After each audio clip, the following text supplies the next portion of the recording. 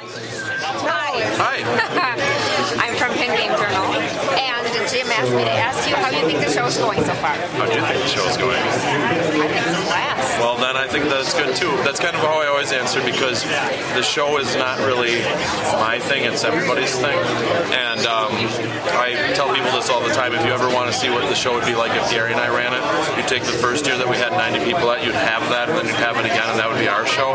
This show is everybody's show, because that's the stuff that we brought. We brought stuff to get about 25 people maybe there. This is other people that bring trucks worth of stuff, or a game here, or a game there, or set up a room downstairs or whatever. That's what makes it what it is. So. Did you say there were 90 people at the first one? Yes. Oh my gosh, how many do you think are here today?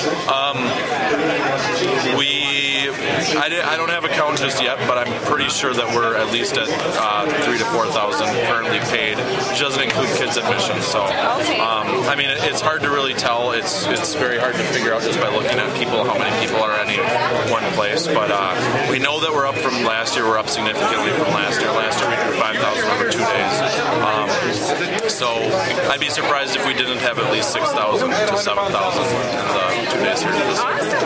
Okay, and also, have you had any surprises? Have there been any things you didn't expect? Things that went better than you thought? Things that went worse than you thought? Generally, everything has gone better than I thought. The thing right now, though, that I keep remembering is that yesterday I had a dad who caught me and he said, "Oh, are you Dan Lucen?" I said, "Yeah."